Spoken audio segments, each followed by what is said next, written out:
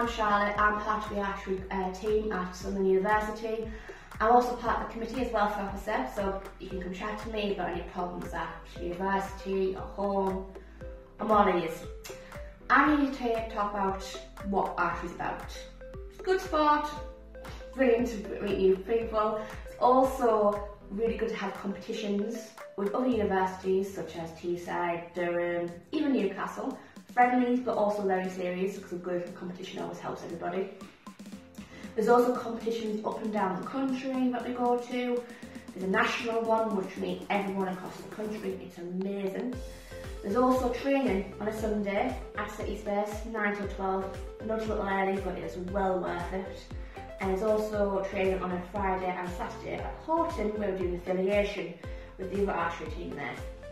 There are coaches that we have at Sunderland, there's also coaches at Horton. So any advice you ever need, there's always somewhere to help you. We're all very friendly, we all want to have a good laugh, but also we're there to have a serious sport as well. And if you want to find a sport that's unusual, not run-of-the-mill, anti archery is definitely give it a go. I can't fault it, I've been there for almost 2 years now. I love it. When you first join, you use the club bow. It's alright, but nothing like your own bow. And if you stick with it, you can get all sorts. I have a yellow bow, it's amazing, called Bumblebee. Other people have got purple, blue, pink, you name it, it's there. If you want to find out more information, you can find us on Facebook or Instagram under the University of Sunderland Archery team.